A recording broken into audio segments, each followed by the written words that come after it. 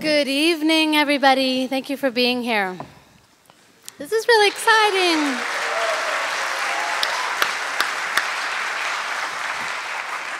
My name's Heather Day. I'm the Executive Director of Community Alliance for Global Justice. And on behalf of CAGJ and our program AgriWatch, I want to give you all a very, very warm welcome. Thank you for coming. So we have come together in Seattle because we're at the front door of the Gates Foundation here. Our locally based group, AgriWatch, was founded in 2007 by CAGJ because we learned that the Gates Foundation was putting millions of dollars into a so-called new green revolution, which means that they're pushing chemically based agriculture and GMOs onto Africa. And it means much more than that, which you'll learn more about tonight. But AgriWatch aims to stand in solidarity with the African food movements who are fighting for food sovereignty, who are resisting this huge push of industrial agriculture. And the summit represents several years of relationship building with people on the continent and with people in the US who are committed to fighting for food sovereignty.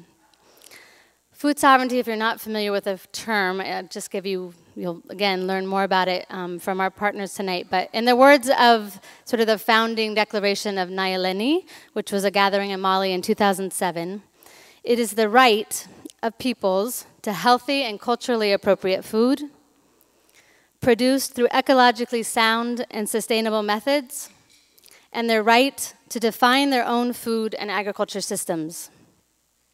We're really so very honored that leaders from several African organizations have traveled so far to help us develop strategies to help make us more effective. We're building a more effective campaign together through this summit.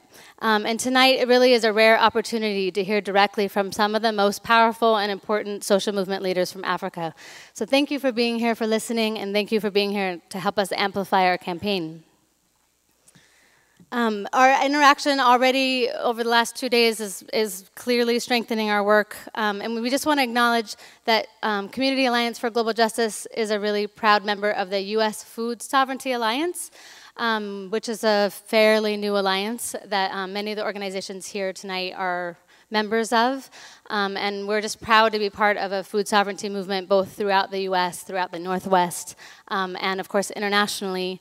One of the affiliations that we're most proud of is because we're members of the National Family Farm Coalition, who's represented here tonight. We're also affiliated with La Via Campesina, the international movement of peasants, smallholder farmers, farm workers, who introduced the idea of food sovereignty to the world. So we're really proud of that.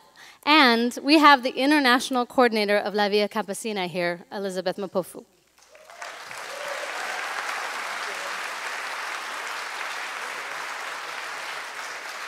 So I can't really emphasize how fortunate we feel and how incredibly honored I am to get to welcome you to this event. And finally, Eric Holt-Giménez, who's the Executive Director of Food First and who will moderate our panel tonight.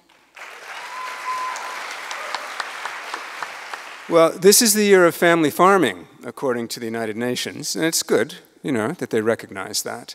I'm here to sort of set the context for our speakers, and we're very happy that family farmers and people who work with family farmers have come all the way over from the continent of Africa to engage us in a conversation about the Green Revolution and about the Gates Foundation and their project for a new green revolution in Africa called AGRO, which I'm sure many of you are already familiar with.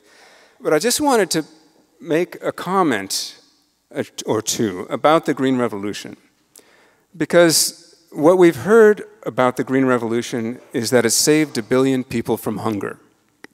Well, that's probably true.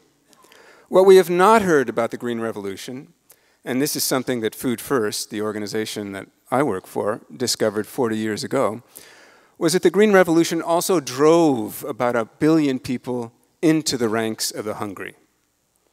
And who were these people? These were farmers. Basically, the proposal of the Green Revolution is to transfer the industrial model of production from the global north to the global south. Why? Because the global north had saturated its markets. We could no longer sell any more pesticides or hybrid seeds or fertilizers to our farmers because we'd already sold everything we could.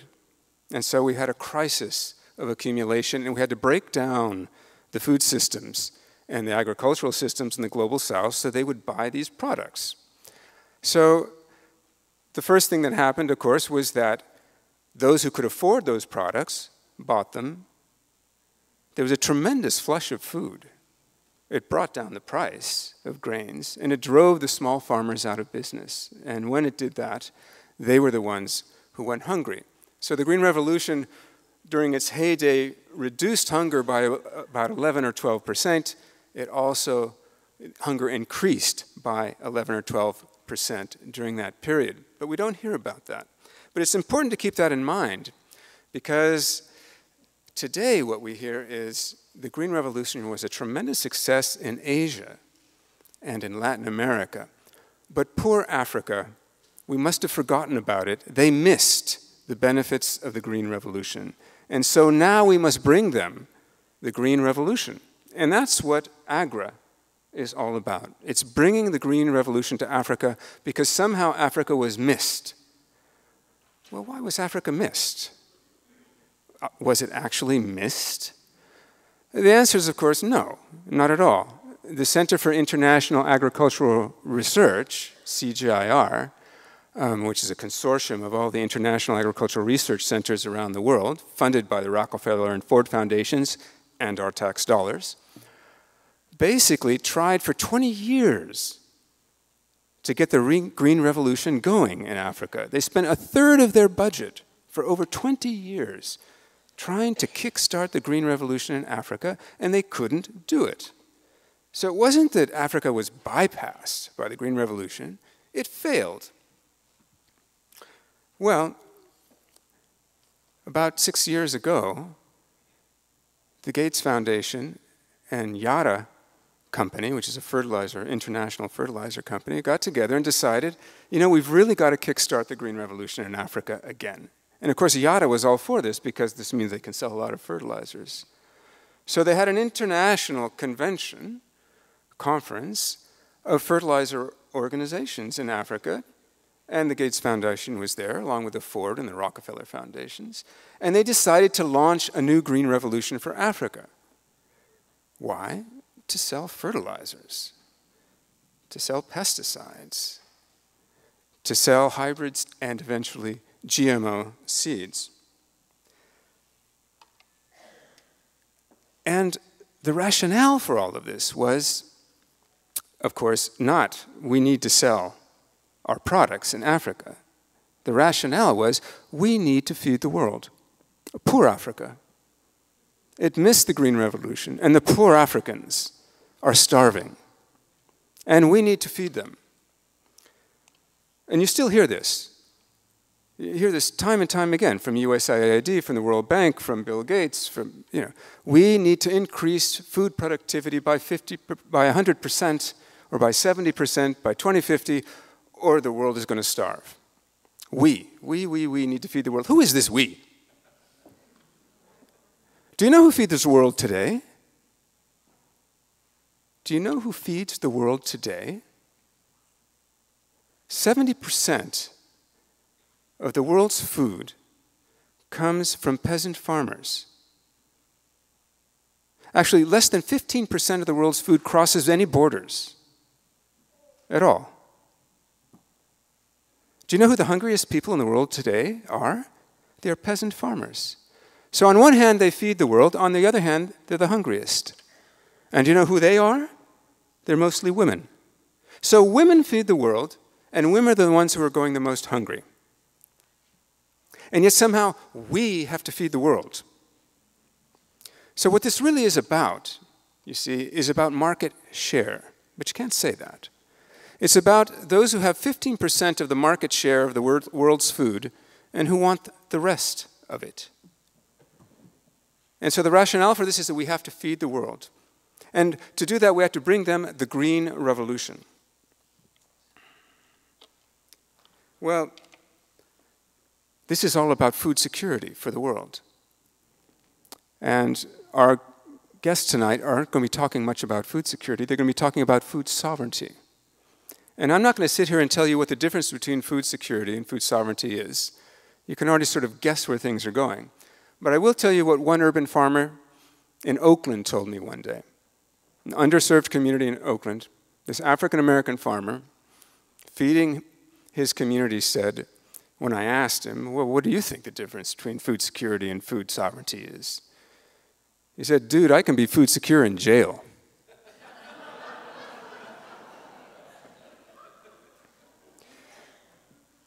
So we are talking about freedom, the freedom to feed ourselves.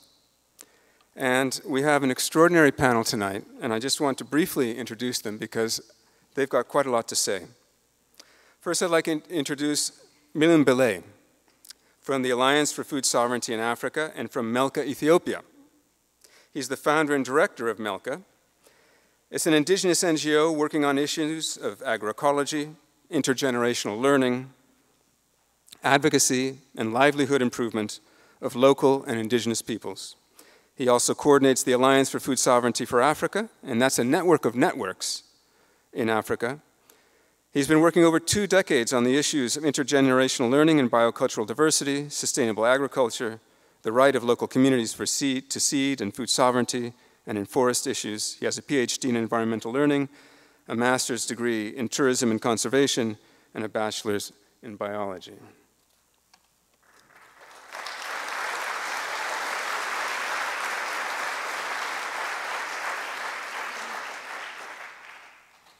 Next, I'd like to introduce Mariam Mayet from the African Center for Biosafety in South Africa. She's the founder and executive director of the African Center for Biosafety, or the ACB. It's a nonprofit organization based in Johannesburg in South Africa. The ACB carries out research analysis, advocacy, and information sharing with key organizations in the network to foster and promote informed engagement with policies and informed and decision-making that control production, distribution, and access to food and resources. Ms. Mayet holds a BA and law degrees from the University of Witwatersrand and in South Africa. And finally, it's a great pleasure and honor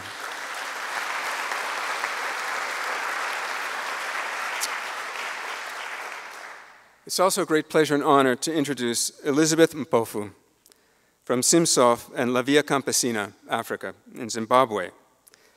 Elizabeth is the current general coordinator of La Via Campesina's International Coordinating Committee.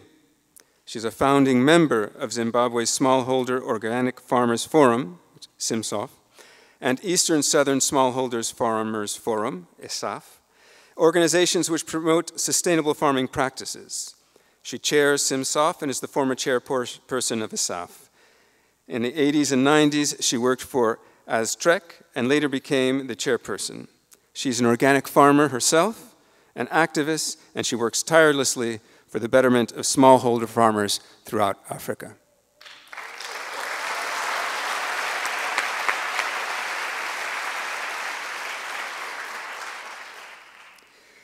Now, we asked our panelists tonight to address 4 issues, and I have absolutely no control about how they're going to do this. But the first thing we asked them is, what is the best work being done to address food security and food sovereignty, environmental degradation, livelihoods in your region and in your country? We also asked them to tell us how the Gates Foundation was relating to this very good work that was happening in their countries or in their region. And we want to know how they think the Gates Foundation's influence related to the US government and US corporations who are trying to influence African development. We want information from the ground. And finally, we would like them to tell us what they think the role of international solidarity is in advancing food sovereignty in their countries and in their region. So, without any further ado, I'd like to invite Million to start. The microphone is yours. Thank you.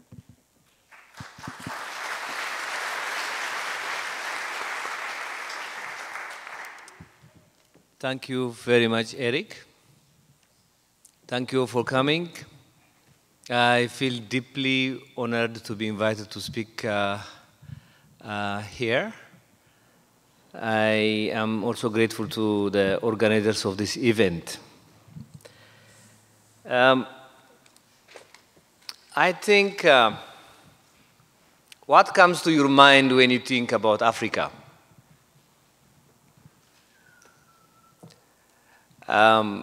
In terms of analysis, we don't differ that much with foundations like Gates Foundation.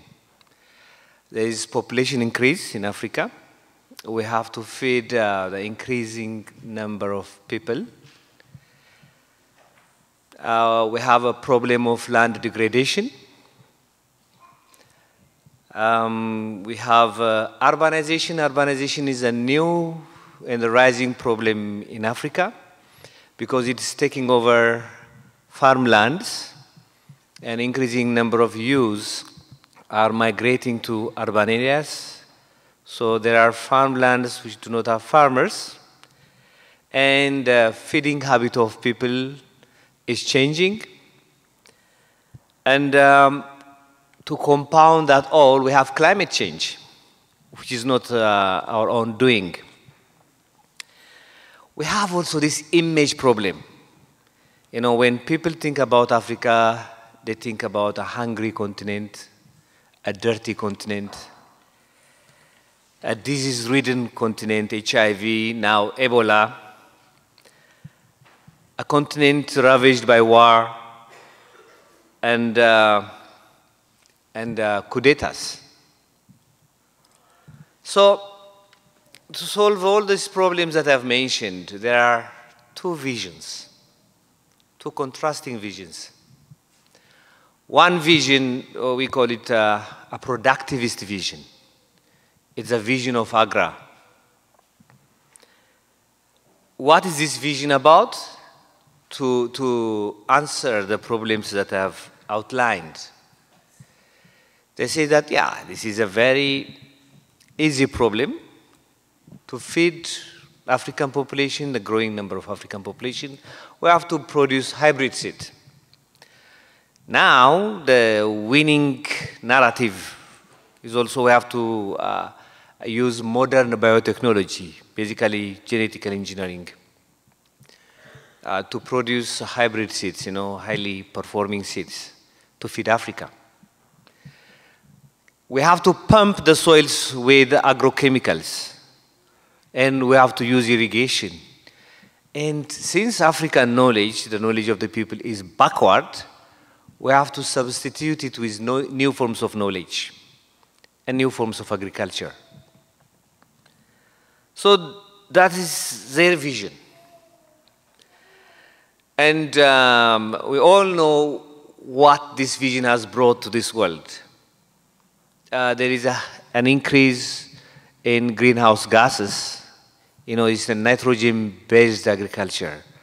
And nitrogen is much more powerful than carbon dioxide to affect climate change. We have pollution of rivers, pollution of other water bodies, pollution of soil, pollution of air. And this whole system operates through control. Control of seed, control of market, the control of any agricultural inputs. And there is a decrease in biodiversity. It's a monoculture. And where it happened, there is a displacement of the people. It impoverishes people. There is plenty of food probably coming out of the system, but yeah, the food is nutritionally impoverished, nutritionally poor. So that's the result of this kind of vision. So what kind of vision are we proposing? As an alliance for food sovereignty in Africa, working in 50 countries out of 54 countries in Africa, working with over 20 networks. For example, to tell you the extent of the membership of AFSA, we have Pelham Regional. Pelham Regional works in 10 African countries, One of the members works in Kenya, Pelham, Kenya. They have 43 organizations that they work with them and 2,100,000 members. One single entity. And if you multiply that with all the number of networks and members that we have, we are working with over 40 million, 50 million African communities. We have groups working solely with women. We have groups working with indigenous people. We have groups working with farmers and civil society organizations. So we have started collecting cases to make the case for agroecology. Let me tell you two short stories. One story is about this rice intensification. The system of rice intensification, it was started in Madagascar, then it went to Burundi, Rwanda. Now Ethiopia is doing it. Basically what it is instead of broadcasting your seed, you plant in a row. So simply by planting in a row, the productivity of the land has increased 3-folds and 4-folds. This is so significant, for example, for an Ethiopian farmer. Mostly you get from 1 hectare of land probably 10 quintals of teff. 1 quintal of teff costs 1,000, let's say. So normally the farmer gets 10,000 birr.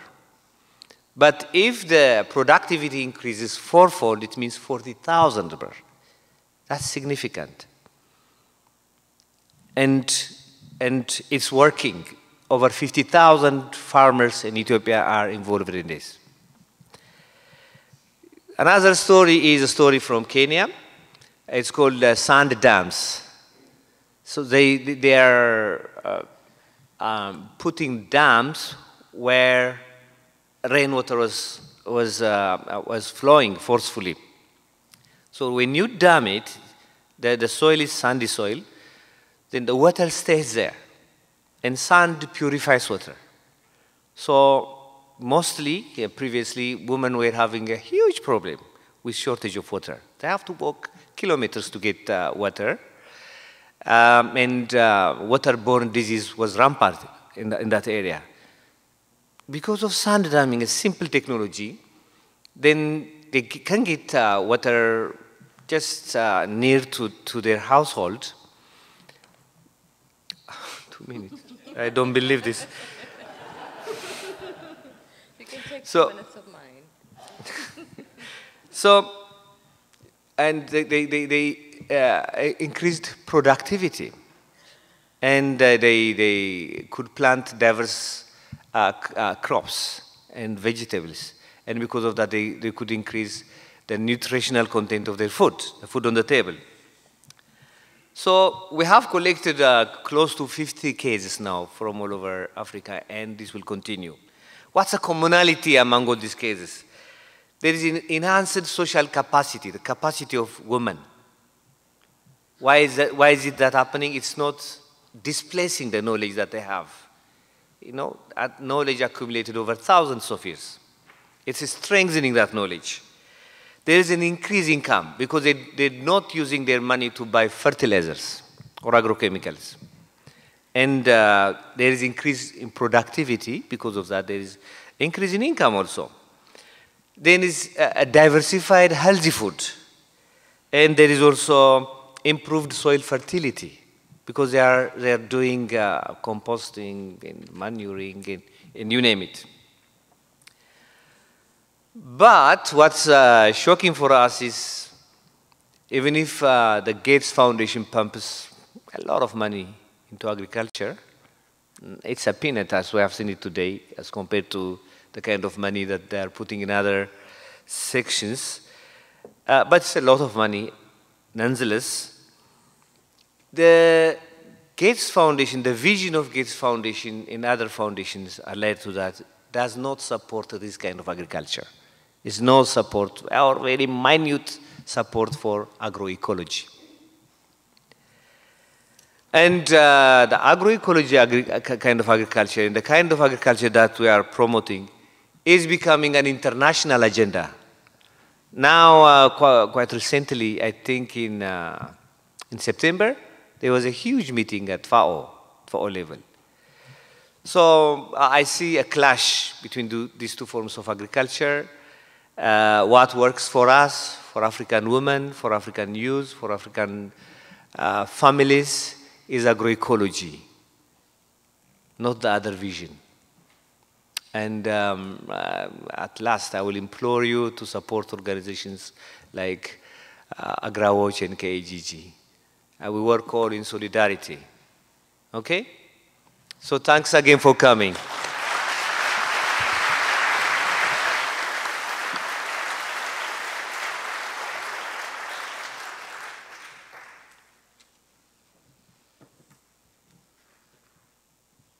Ready? Okay. Miriam, it's all yours. So good evening, good people of Seattle. I'm really happy to be back again with you. The last time I was here was in 1999, and I'm sure many of you were together with me on the streets.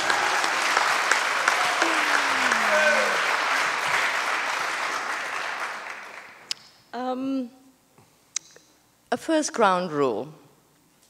All difficult questions relating to my presentation have to be directed to my colleagues who will join us later.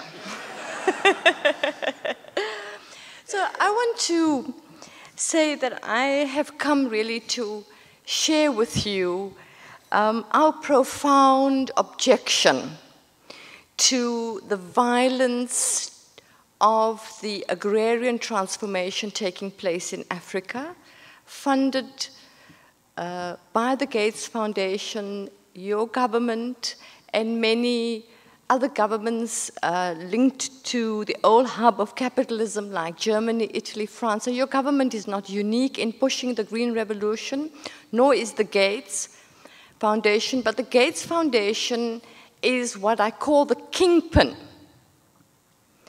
The kingpin who is in charge of the coordination of the various Green Revolution initiatives taking place in Africa. And I want to address you on two issues, particularly relating to what we've witnessed based on our research. The first is in relation to the criminalization, the displacing of our farmer-managed seed systems. And the second, I want to talk to you a little bit about the GM Banana project that the Gates is funding. Now, I want you to reimagine Africa as this a vibrant continent where farmers are in control of their seed systems, are proud of their knowledge systems, share seeds from generation to generation, oral tradition, self-reliant on a huge diversity of seeds under their control, where women play an important role in production decisions, seed selection and breeding, and where our local food economies find their roots. And then imagine displacement taking place by a very violent, aggressive Green Revolution project funded by, inter alia, the Gates Foundation.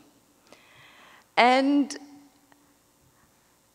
coupled with that is a very close partnership between the Gates and around 80 African seed companies, which we believe will be the target for what I call corporate occupation by the big multinational companies. And we've already seen the beginnings of corporate control and concentration of our seed sector. Already Monsanto controls most of the hybrid maize market in southern Africa. And we can see that through the acquisition of South Africa's maize company, Penna, that Pioneer Hybrid will also make a lot of incursions into Africa. So we see and we fear a great deal of social dislocation, of collapse of our farming systems. We see in the future, and it's already happened, land grabs. You know, investment has become a euphemism for land grabs, dispossession, dislocation of our communities. And it's almost as if, and I don't want to sound like a conspiracy theorist or alarmist, but this is what's happening on the ground, where peasant farming systems, which have become reviled by the likes of Gates as being backward and responsible for poverty and starvation in Africa, it's almost as if there's a concerted effort to make these systems obsolete, do away with them. They're ugly, they're backward, they have to go, and they have to go now. We've already seen in the US and in industrialized agriculture countries like South Africa, where farmers have become completely divorced from production decisions, where these decisions are made in laboratories or in faraway boardrooms. And I think that we will see a very similar situation play itself out in Africa with catastrophic consequences, because 80% of our population live in rural areas. And about 70% of income is generated from agriculture. So what is going to happen when they empty out our rural areas? Where are all these people going to go? Because already what we've seen with Green Revolution projects is that they're aimed principally at about 2% of farmers, because it's a very expensive a technological package for farmers to buy into when we're talking about tens of millions of small-scale resource-poor farmers who cannot afford the high costs of inputs unless they're subsidized by our governments or your taxpayer money, and the money comes into the public purse and out to agribusiness to pay Monsanto and Syngenta for hybrid or improved seed, fertilizers, and pesticides. So that's really what Gates is funding. That's the agrarian vision. And that's what's being played out in Africa. So I want you to take home the message that there are Africans, farmer organizations that are outraged. We are angry because these decisions have been made, maybe you're in Seattle or elsewhere, imposed on us in a very patronizing, patriarchal, violent way, like we're children, that they have designed a solution for us as to how they can fix up something that's broken. The second thing I want to address you on is this Super Banana project. Have you heard about that? It's a genetically engineered banana project funded by the Gates Foundation. And they have invested millions of dollars. And it's very similar to this golden rice that they've been trying to commercialize since the mid-'80s, and it's gone nowhere after huge expenditure of money. And what I want you to also take home is that they've started feeding trials of the GM banana at Iowa State University on US citizens.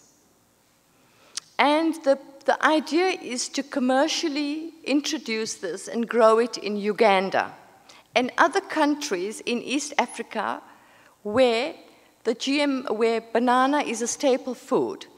And what they're saying is that they will then enable Ugandans and other East Africans to access vitamin A, because it's genetically engineered to produce beta-carotene, which the body converts into vitamin A, as if a diverse diet won't give Africans the vitamin A they can get.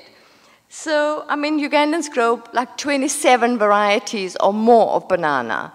So, I think that we're looking very much at this project as also a way to garner a lot of support from scientists who are involved in the project, who benefit from capacity building, dining and dancing, research funding, to pry open countries that are close to GM, like Uganda, to really capture the sought-after commercial markets of GM cotton and maize. So it's a kind of a Trojan horse.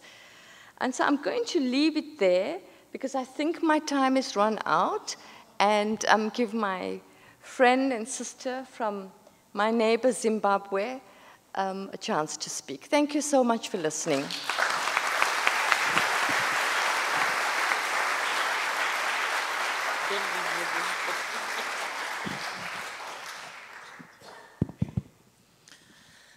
Okay, good evening, ladies and gentlemen.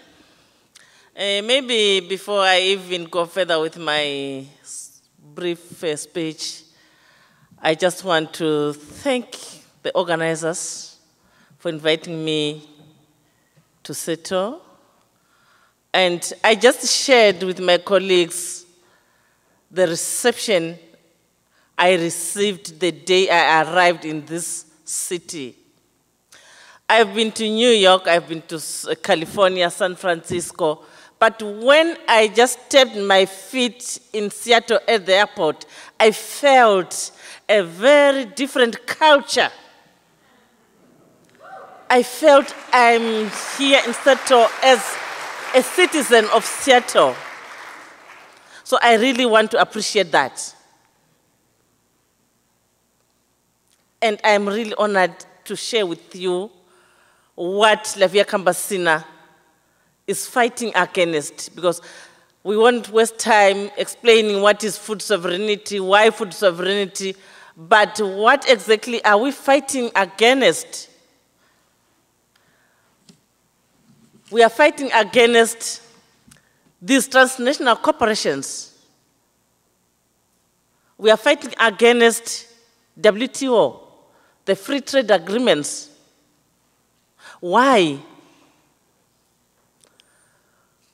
We have seen that they are very influential to our African governments, to the extent that they are pushing for policies which don't support our farming systems, our indigenous knowledge farming systems. They are also promoting the GMOs. GMOs are flooding into our continent. Does that mean we Africans, we don't know what to do with our own resources? They're coming to grab our resources, our natural resources. We are not benefiting from our natural resources from Africa. But these corporations are coming to grab our land, take our diamonds, our gold, all those resources. The most challenge which we are really facing as farmers, as peasants, is the way they are trying to influence our African governments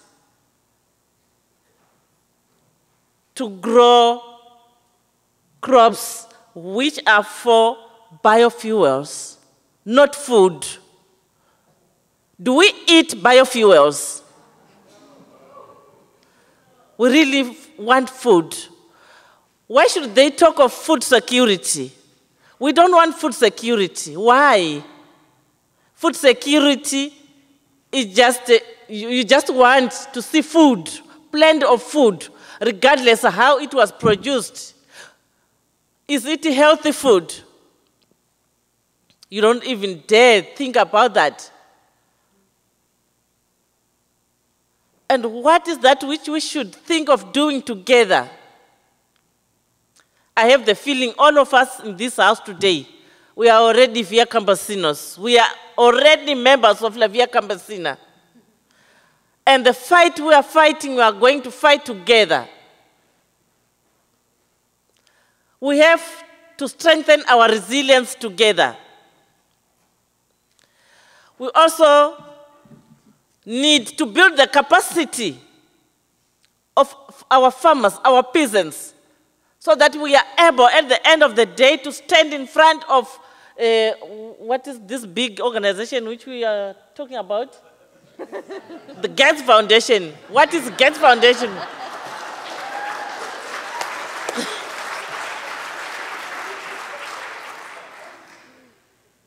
All the farmers should be able to stand and voice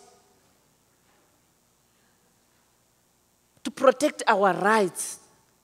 We really want to control our land, to control our seeds, to produce the food we want, healthy food the way we want. No one should come and tell us to produce food.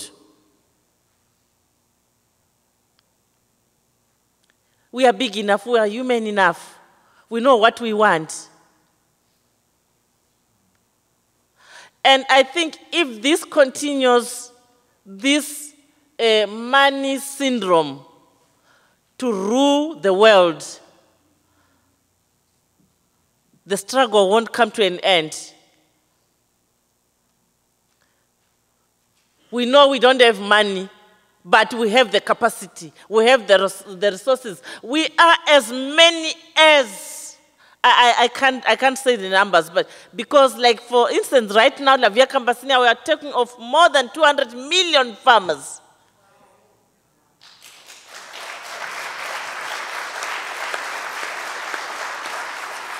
From 70 countries, from 170 organizations. Imagine a world where that number could just focus more on agroecological farming systems, plus you. What type of a world were we going to witness? In these few words, globalize hope, globalize the struggle. Thank you.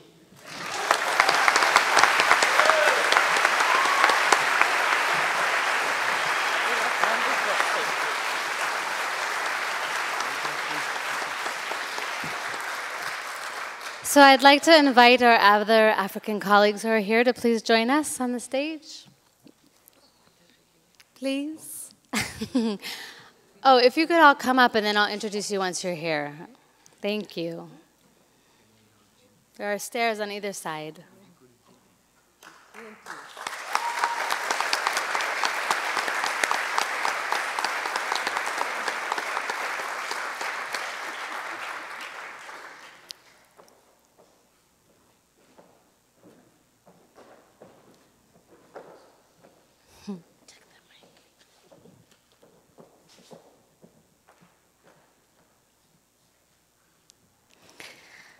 So first, I'd like to introduce my good friend Daniel Mengi, who hosted myself and Travis my husband Travis, when we went to Kenya.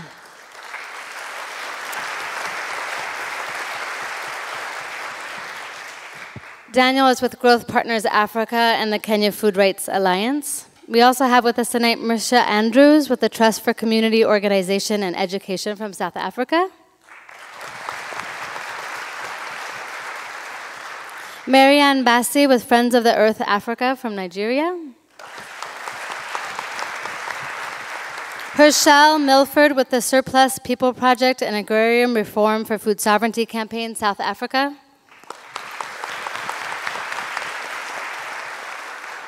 And Bridget Mugambe with the Southern and Eastern... No, that was her former alliance for affiliation. I'm sorry, that's wrong in the program. She is now with, also, along with Million, the African Food Sovereignty Alliance, and she is from Uganda.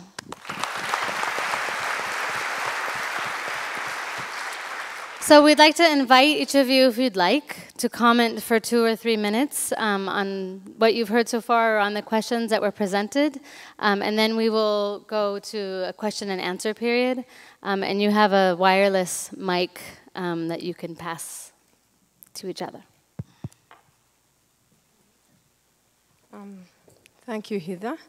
And thank you to everyone for turning up for this event. We are really delighted and glad that you're able to attend. I just want to take my 2 minutes to speak to, I think, what other 3 key speakers have talked about, but mainly to what Million talked about and Miriam. And I just want to try and put the question out there: who is gets agriculture vision really benefiting as we see it from our perspective? Don't worry, I'm going to try and respond to that question, so you don't need to raise your hands or anything. And I just want to give you an example, speaking to especially what some of the 2 projects that Miriam talked about, the whole issue of the vitamin A banana in Uganda.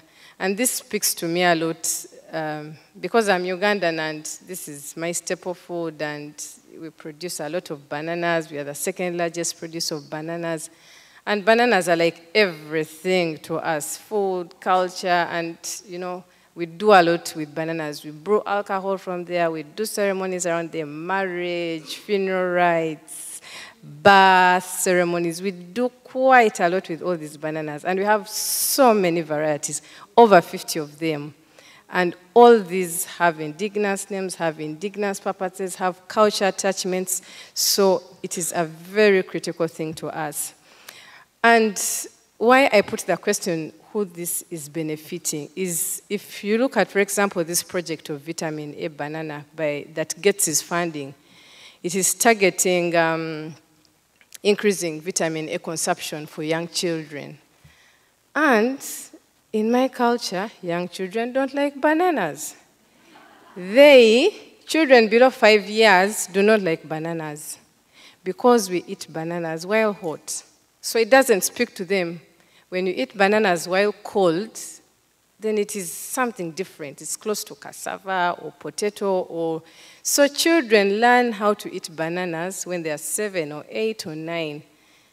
So if you're bringing a project to address needs of children under 5 years, and you're putting in all this money, and you do not understand how this food is consumed, well, then you might as well throw that money into a ditch.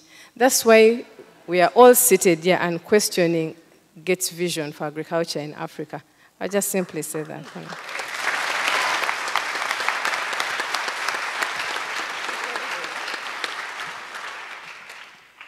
Good evening, everybody. It's an honor to be here. I come from South Africa, and I think it would be irresponsible not to raise the issue of the land question that our country is facing, in that 20 years in a democracy, we still see landlessness and lack of access. So we can't speak about food sovereignty without speaking about agrarian transformation. And so that's the area that myself, as a leader of an organization, advocates with others for. And so that struggle continues around access to land.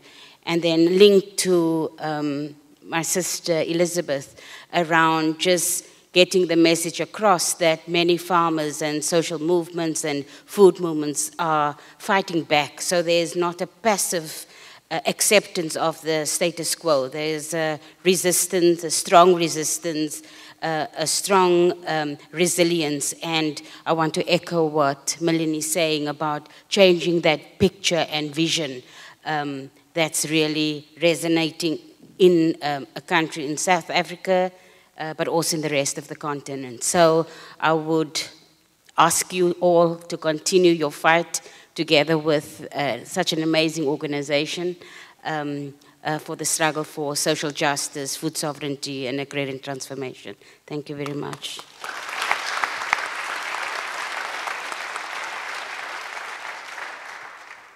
Good evening. It's also my privilege to be here with you tonight and to say thank you to the organizers. It's been really good to be here with you and to learn and to share. So Eric started off this evening by speaking about the Green Revolution and about agri. So when we look at agri and the Green Revolution, I think for us as Africans, we see it as another form, another phase of colonialism, another wave that's coming to take over the last parts of what is really African, our food, our land, and our sovereignty. So we're saying that Africa has fed itself for a long time. Africa will continue to feed itself. What we need is not charity and more investment of the kinds that's been imposed on us. We need solidarity. We need learning together from you, from the peasant farmers, from the food movements, all these small markets that exist here, from the community to community programs. That's what we need. People to people solidarity, not corporate takeover. So we say no.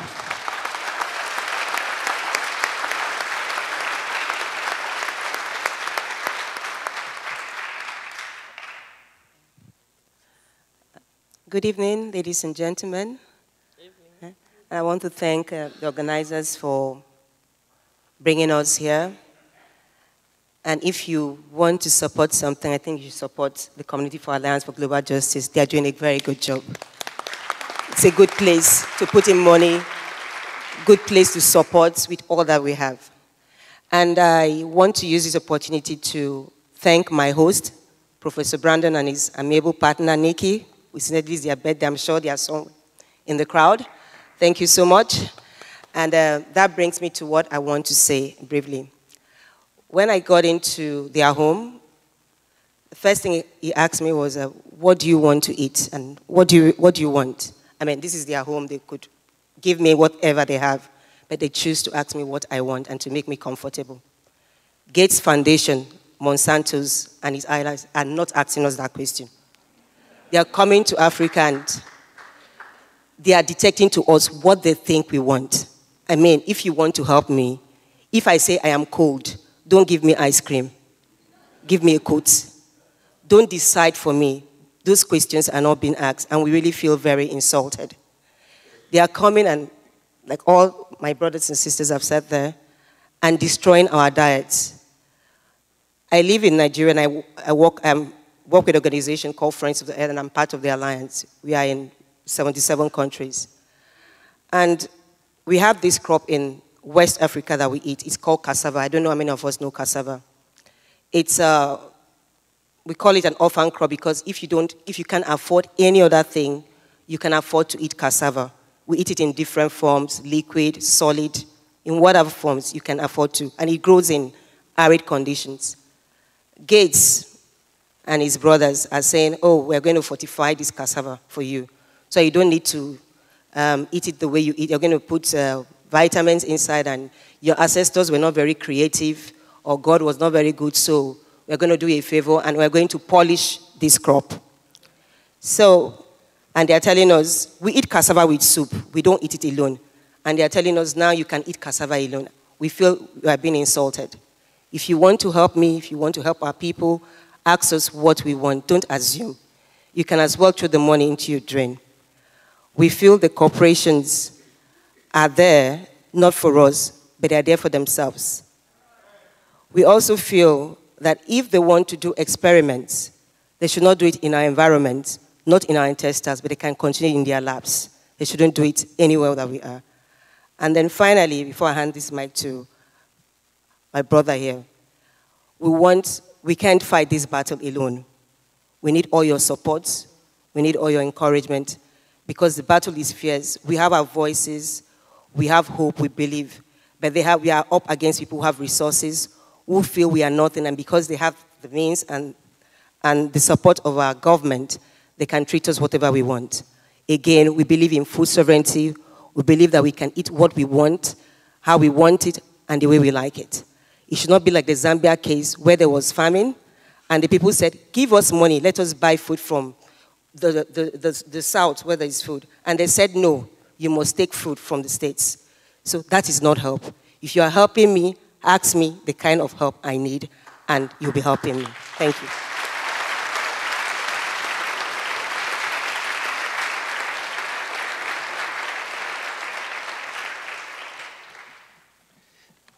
There's a beautiful lake in East Africa. It's the second largest lake in the world, freshwater. And tonight I met two lovely ladies, Shirley and Carol.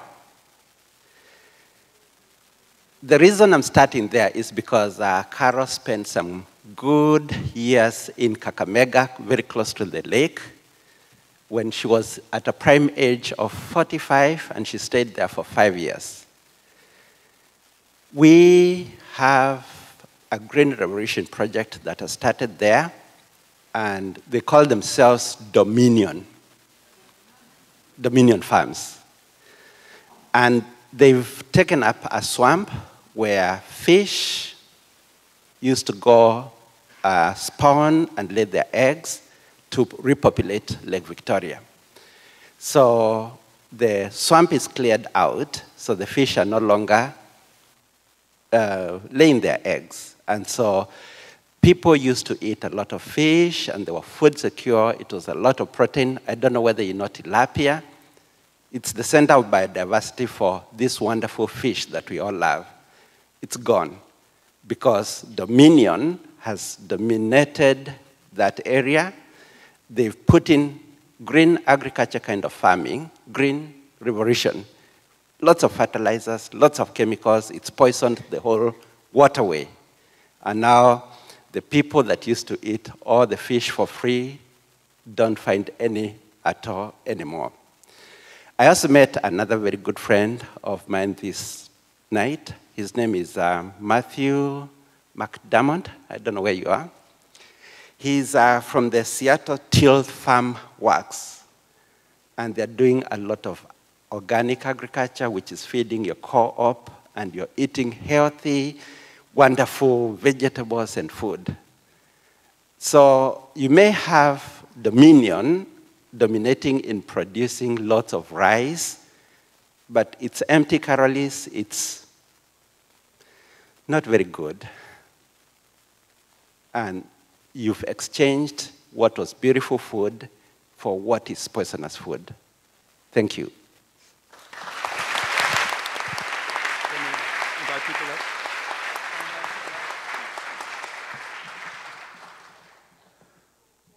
Well, okay. I can explain. I'm sorry. So, thank you, you beautiful people.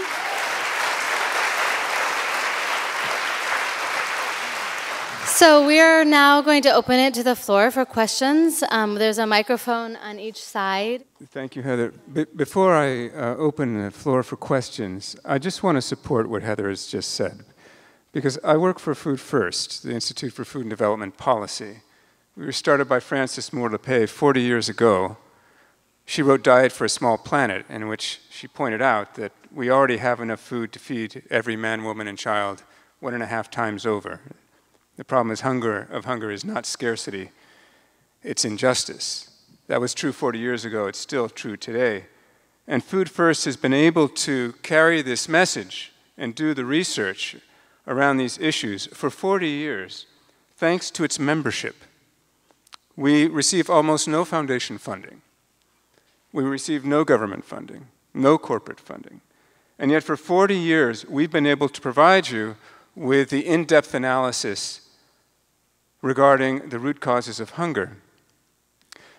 I think it's extremely important to support an organization like CAGJ. If they're going to have an independent stance in relation to the Green Revolution, in relation to AGRA, in relation to the Gates Foundation, it's practically impossible to do this in any substantive way without the support of membership. Our membership organizations are the ones we can control. They're the ones outside of the influence of philanthropy capitalism, outside of the influence of the big corporations. They're the ones who belong to you. So please support CAGJ. Food First knows from experience this is the only way to keep an independent voice alive in times like today.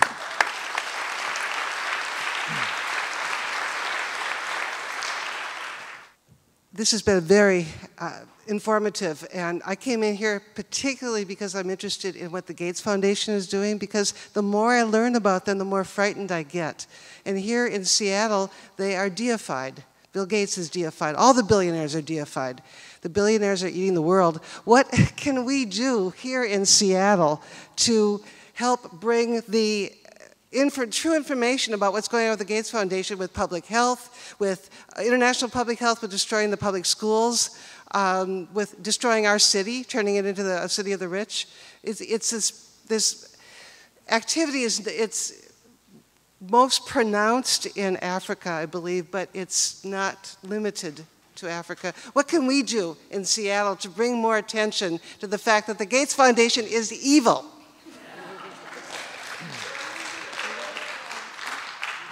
Let's take a few questions, and then we're going to respond. Yeah, Mr. Billet mentioned as one of the 5 challenges that Africa is facing population increase. So I guess there's some sort of measure of agreement about that. However, and I agree that agribusiness is really misusing that reason as to push, agribusiness onto Africa, which is, a very nefarious way of seeing it. Nonetheless, my question is, if we preserve and enhance sustainable local traditional agriculture, which I'm totally behind, are we nonetheless, sooner or later, does it matter, 20 years, 100 years, whatever it might be, even at the currently low per capita energy usage in those regions, hitting a population carrying capacity? And if that's the case, if you agree with that statement, what can we do to nip that in the bud now and look ahead of time? Because sooner or later, you say we can feed the world 1.5 times over. Well, if we increase by another 50%, then we hit that limit. And of course, there's also climate change, there's other things beyond our control. I'm really interested in hearing what your thoughts on that are long-term, really thinking long-term to address the question of local carrying capacity, because locally, carrying capacity varies from region to region, and I would like an answer, or your thoughts on that. Thank you. Let's take one more question, please.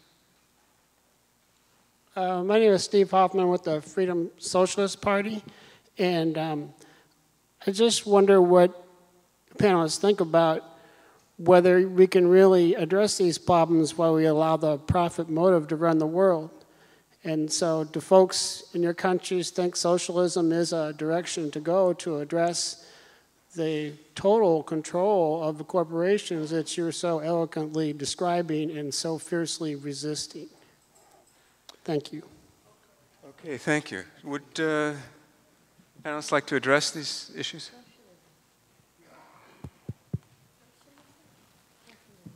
So we have questions regarding Gates' influence in the U.S. and what to do around population and socialism. Socialist.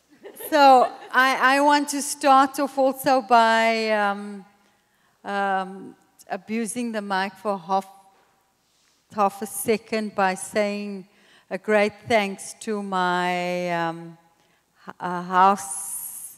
host. Thank you very much. It's been great. The first question that I want to tackle is the question of Gates. So the sister asked what do we do about the Bill Gates? But Bill Gates is only one, as you correctly say.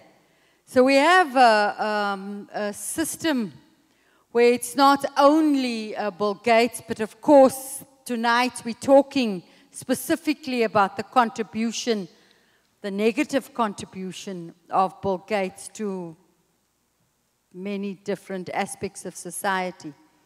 I think that part of what we must do is what's already been done by AgriWatch, is to watch, to monitor, to expose, to all the time keep the Bill Gateses of this world in the public domain. That is our task as citizens.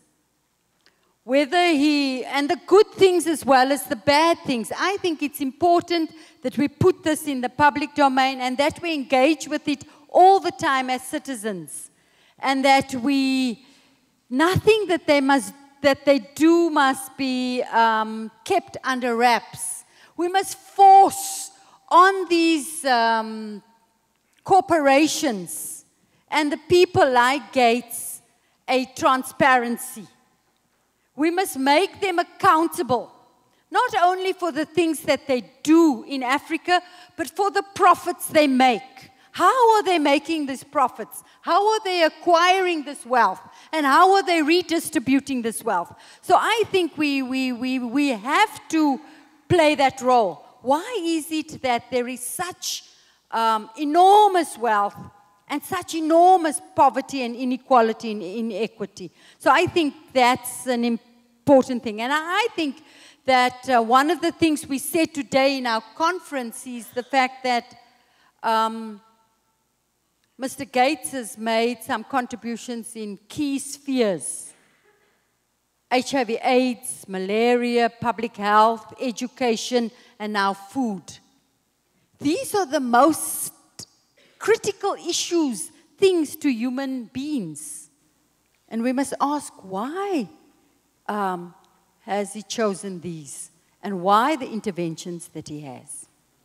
So I think that's an important perhaps task for all of us. It's not only to some, but it's everybody's task. I will come back, otherwise I'll hog the mic, so I'll give others a chance.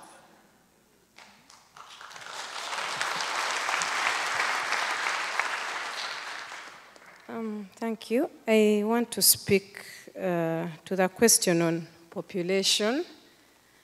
I'm sorry if I missed something. You are speaking so fast, but I generally understood what I think the question that you're trying to put across. And I just want to say that I think Africa's population problem is not per se the numbers of the people. The problem we have with population in Africa is the quality of population that is coming up. One, we have, I think half of our population are young people. And these young people's lives have been defeated by the capitalist tendencies that have, been thrown full swing into African countries. So we have young people who are finishing universities and everything is on the market. They can't get employment, they can't buy land, they can't buy food, they can't get housing because this whole capitalistic system has taken over everything. So it is not that our population is too much. I think there is land where we can fit, we can produce more people and we'll still fit within there. And I just want to talk a little about this whole capitalism and liberalization that is going on within Africa. So many governments, including the US government, have pushed African governments to liberalize, to open up their markets. So everyone can come into Africa and set up a business and take their money out and give people crap employment and dodge taxes and evade and avoid taxes and do all these things without any limitation. And I'll give you an example. The US government has proposed a trade investment partnership agreement with the countries within the East African region. And these are the things they're demanding for. You want equal treatment with local companies in Uganda, and equal treatment means tax holidays, means access to resources like land, and all these things. So these are the things that are frustrating the population, the bigger majority of the population in Africa. And that is why the population is becoming a problem to us. It is not the numbers, it is the quality and the system, the problems around it. Yep.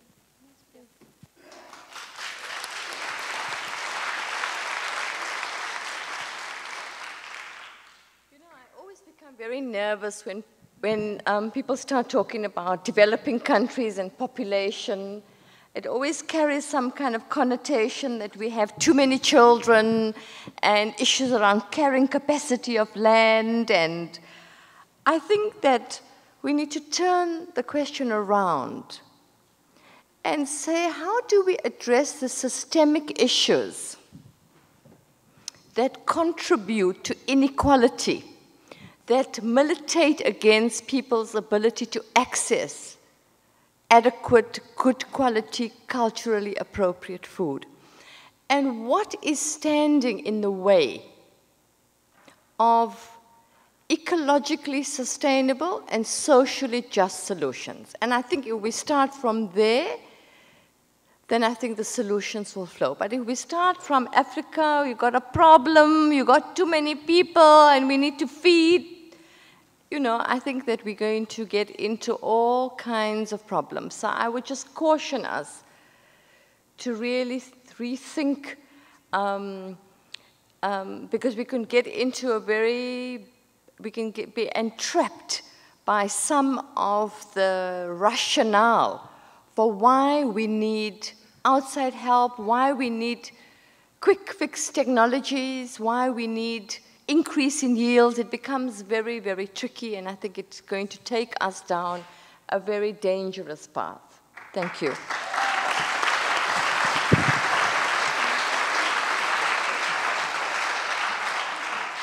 Are we ready for more questions? Or? Yeah. Okay. We have the next question, please. My name is Betsy Bell, and one of the reasons I came tonight was to find out how you have engaged the Gates Foundation. Have you had conversations with individuals within the organization? And I was actually hoping that I might join you in a protest in front of the Gates Foundation.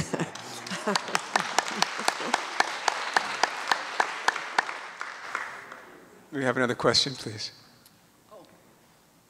First, my name is Carol, and I was a Peace Corps volunteer in Kenya for a number of years, and I am so glad to see all of you. I know it's hard work.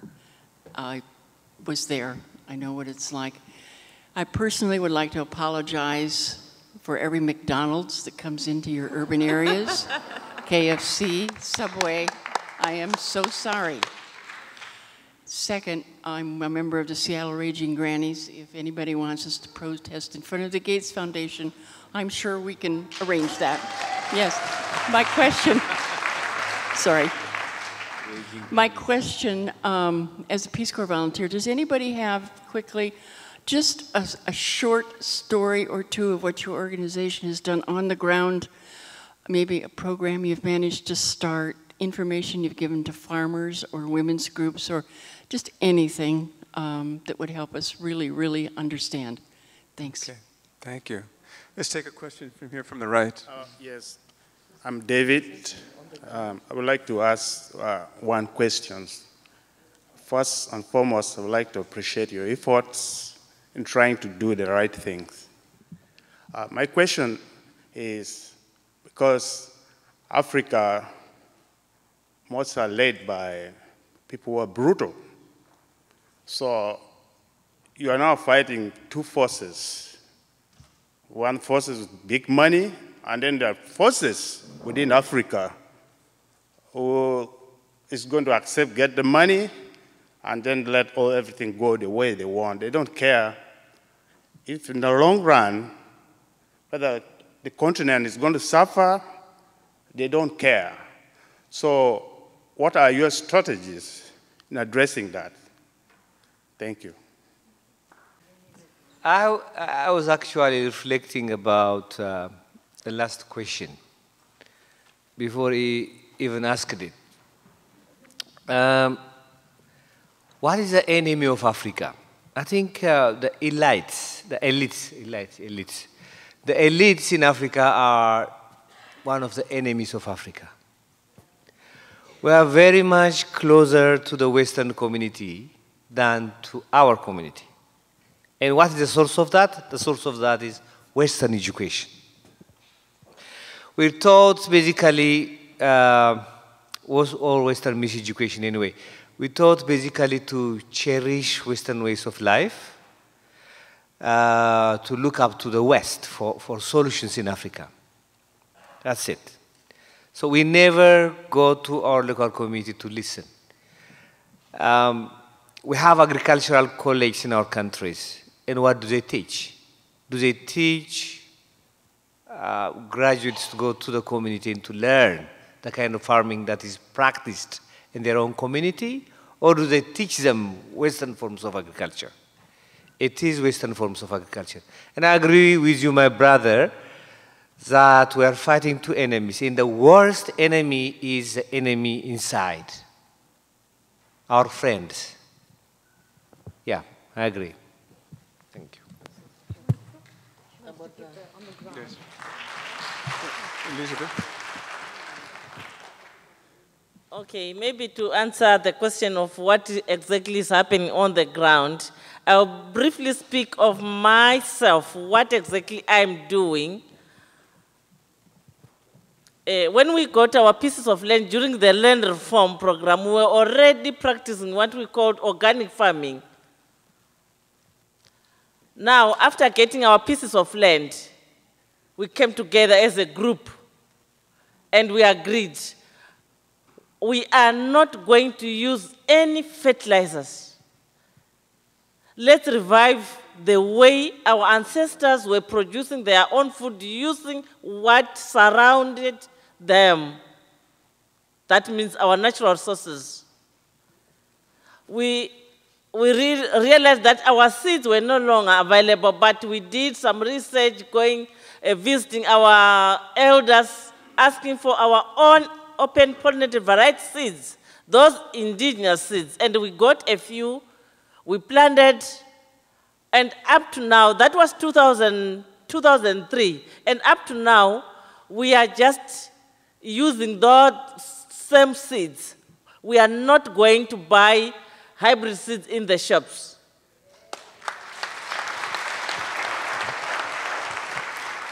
We are not buying any fertilizers, any pesticides.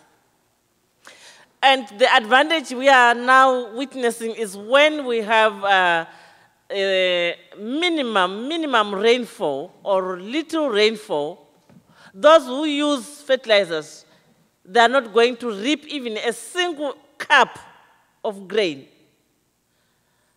But for us who don't use fertilizer, we produce enough for our children to feed our families. And taking for example, which happened this past season, in some areas there were no rains. Even in our area, the rains were very minimum. But to tell you the truth, I got 4 tons of sorghum, 2 tons of maize, 1 ton of peel millet. What about the groundnuts? What about the roundnuts? What about the beans? Do you think we can go hungry? No.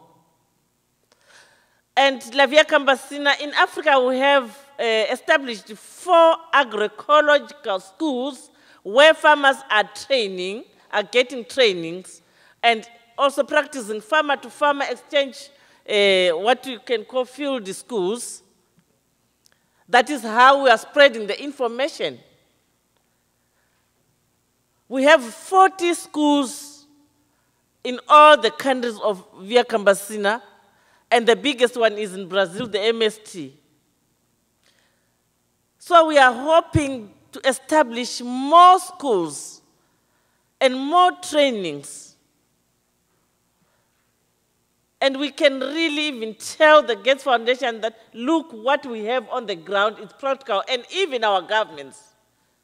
And we are now also holding what we call seed shows, seed fairs, food fairs, where we also invite even the Minister of Agriculture and some relevant ministries and other civil society organizations to come and witness what is happening on the ground. So together we can do it. Thank you.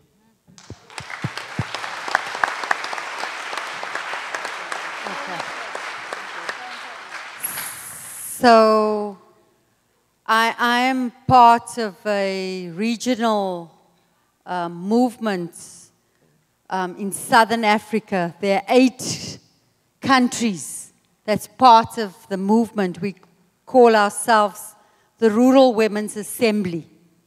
The slogan of the Rural Women's Assembly is, "We are the guardians of land, life, seeds, and love." And we are a movement in the region. Elizabeth is part of it, some of the people sitting here. We're a movement of farmers, peasant women, farm workers, fishers. And it's a movement where women share their knowledge. So when we're talking about the, what do we do practically, there are lots and lots of practical things that the women do around food sovereignty, around seed saving, many, many different things. But we also fight. We also fight for women's access and control over land, because control and access over land for rural women is a real big issue. So how women can have their own land, how they can control it, and how they can use it for their own economic rights is a key issue. So this is, I think, an important part of very practical things that we do. We fight and we say we have answers, we have solutions to the climate issue. We know how to save water, many, many very different things that women can do. So tonight, there's not enough time to go into the practical programs that women are involved in.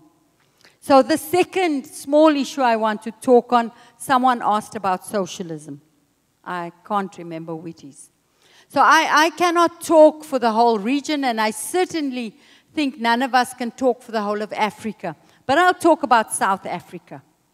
So in South Africa, we believe that change is important. We believe that it is the system of inequality, a system that has been, that exists, that favors the rich, that favors the powerful, and that favors a small elite, the 1% that's creating the problems in the world.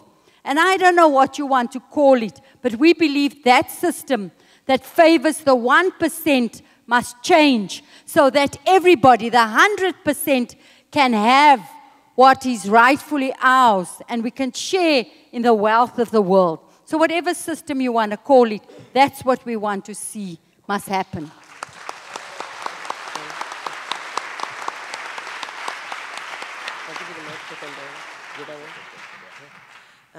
I just want to chip into what Million said about the enemy within. It's true we have some very bad leaders in Africa, but then we have to, let me cast our mind back. I spent some time with my grandmother and I was speaking about corruption. And he said, in Africa, we don't have a word called corruption. There was never a word like that. You have a bad person or a good person. And most of these things, policies that are being implemented by our government, are driven from outside. First of all, they came to Nigeria and they said, oh, you don't have enough land. That is why you need to grow GMOs to feed your burgeoning population. Then, some years later, they came back and said, you have so much land, you need to grow agrofuels. So this land can give you money and everything. They come in and define these policies for us. And our government, because they are interested in dollars, try to turn to these corporations to the detriment of our people. Yes, I can fight with the enemy within because we know how we can hold them to ransom. Remember in January 2012, we held our government when they tried to increase the fuel, and everybody went out on the streets and they retreated their steps. But when it's coming from the outside, that is why we need your support. Because they are so big, they are not operating from our territories. They are calling the shots and defining what should happen. They are tying most of the projects to it. If you don't do this, we're not going to give you money. And our government stupidly are dancing to it. So it's, yes, it's corrupt, but they are being driven from governments, from outside, and with the corporations they are working with. So we need all your help. We can handle our governments, but we cannot handle some of these corporations without your help.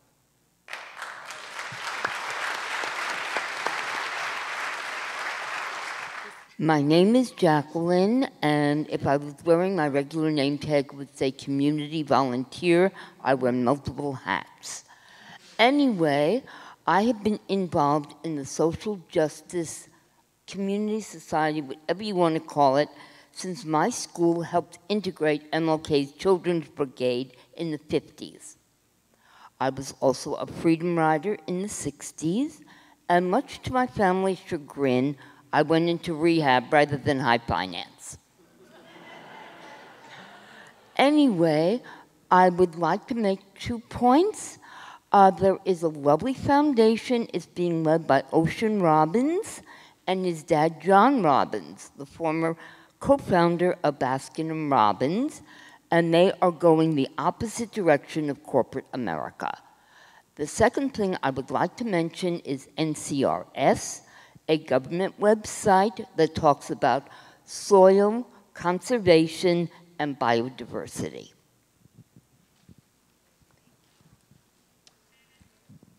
Thank you. I wanted to address one of the other questions regarding whether the group had met with the Gates Foundation.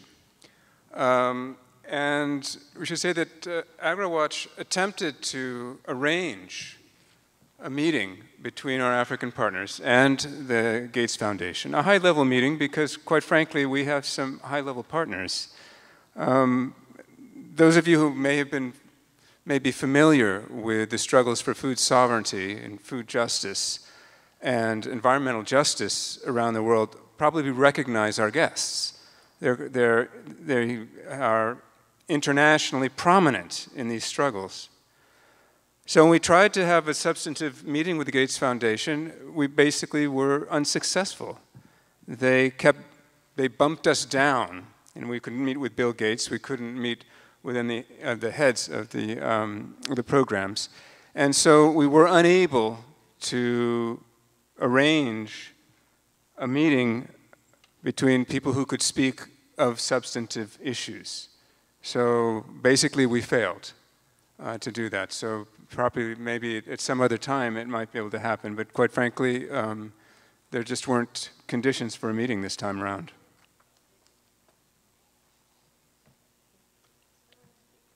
Do we have any more? No? Okay. Do we have any more questions? Or any more comments? I just want to say that AgriWatch has had many protests at the Gates Foundation headquarters from when before they moved and then when they're. I highly recommend, and I kind of regret that we don't have time, but that you go to the foundation headquarters and that you go to the visitor center, because it is, I mean, you got to go. It's just a study in how philanthrocapitalism works. It's just, you have to experience it. And there's an opportunity to engage. Marianne had the opportunity to go, and there's an opportunity to ask questions, right? I should let you tell the story, but she was saying that she asked, well, if I leave a question, will Bill Gates actually read it? And he only looks at the questions once a year, apparently. So it's not a very effective, I mean, that's not a way. So in general, I would say that AgriWatch has, we have had some meetings that others have arranged that we have participated in. We felt, you know, that it's good for us to have some interaction with the foundation that's here, but they have been extremely patronizing to us as well and to what food sovereignty is about when we've been able to have any sort of engagement with them whatsoever. It's been very unproductive. So to this point, we don't really see that as a primary strategy, but we do think it's important to, you know, show up at the foundation from time to time, and we've tried to deliver a letter that people had signed from all over the world. They wouldn't take it because it wasn't proper protocol. We just kind of come up against the institution as a kind of faceless, nameless place that we're not able to interact with very well. So that's mostly been our experience up to this point. Hi, my name is Matthew. First of all, thank you for everyone on stage and everyone out here very much for being here today. It's kind of been touched upon briefly, but I wanted to see what's the state of indigenous seed banks in Africa, either on a continent-wide basis or a country-by-country basis, if that is measurable. And are there any current outreach efforts to establish more indigenous seed banks in reaction to AGRA? Hi, my name is Travis. In 2009, I was fortunate enough to travel to Kenya and do research on the resistance to the Green Revolution in Africa, where I had the pleasure of meeting Daniel. And I met with lots of great organizations that were resisting the Green Revolution and building alternatives to the Green Revolution. But one of the things I noticed is that a lot of them weren't mentioning the Gates Foundation and the influence of the Gates Foundation in their work. And when I asked about why that was across the board, the organization directors answered that they were afraid to. They were afraid to get on the bad side of the Gates Foundation because it would impact the potential for further funding. And I'm wondering if that culture still exists and how it impacts your work. I have a question on how you are addressing these with your leaders in Africa. I'm from Kenya, and I was there for 2 months, and my mom was really concerned in regards to, if anybody's from Kenya, they remember the sugar cane we used to eat and the cassava, and things have changed. So with all this new agriculture of Bill Gates and whoever, but I didn't, at the time, actually I didn't know, but all I saw was a lot of export, rice export, sugar export from, and I'm sorry, no offense, but from China. And, that is, people tell you that if you don't want to buy the rice in Kenya, and, grown in Kenya, there's rice cheaper than that, and it's coming from China.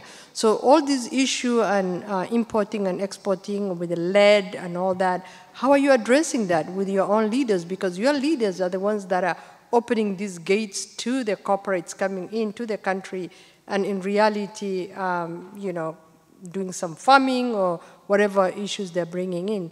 The other thing is, in Somalia, the same thing is happening, I think, with the seas.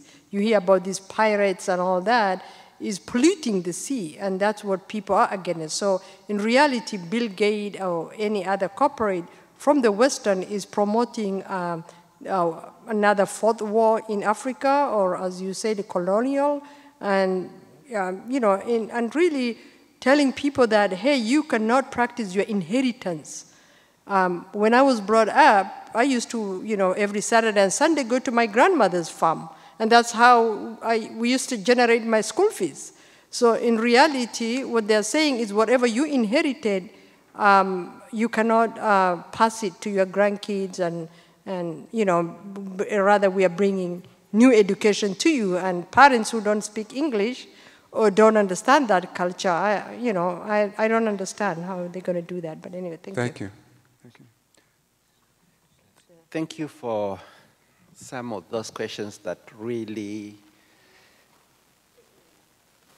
some of these questions really put many of the issues that we are working with on the ground into focus. At the Kenya Food Rights Alliance, we are doing quite a number of things, and some of them, while on one side we are accepting the whole idea that we have to liberalize the market, we have to farm as a business, farming is a business, we are also at the point where we realize many of our small-scale farmers are not able to compete with the bigger corporations. And so when the big corporations are competing because of the liberalization and WTO rules, we get much of our import from Egypt through Comesa, or even rice from Karachi, Pakistan, or even China. And unfortunately, this is also doing a lot of food injustice to the people. And the whole push to green revolution is also changing the way people are eating. And as I don't know what it is with the African genetic makeup, we tend to suffer from many diseases such as heart attacks, high blood pressure, mainly because of the disruption of what type of food we are eating. And so when you look at the exports and the imports that are there, the whole market, there's no borders anymore. And that is part of what is causing food insecurity all over the place. And yes, I appreciate the sentiments that are coming in, whether it has to do with import of sugar or rice or seeds. The best way, like Eric started saying, about 90% of our farmers feed the people. In Africa, the proportion of food imported just feeds about 10% in the rural, in the cities. And so that is a big difference, and we have to live with that reality.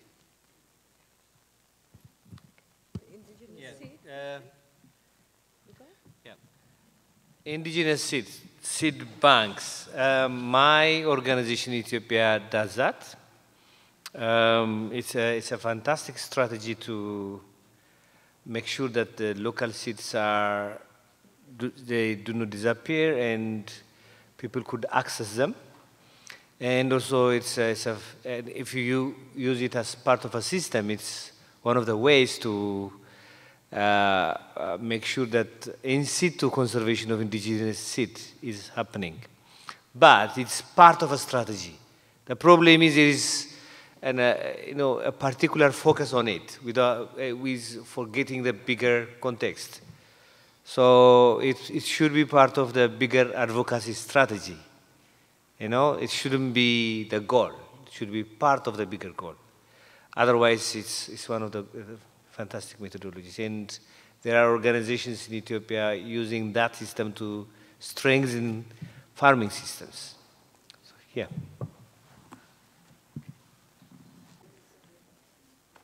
All right. Thank you, thank you, thank you.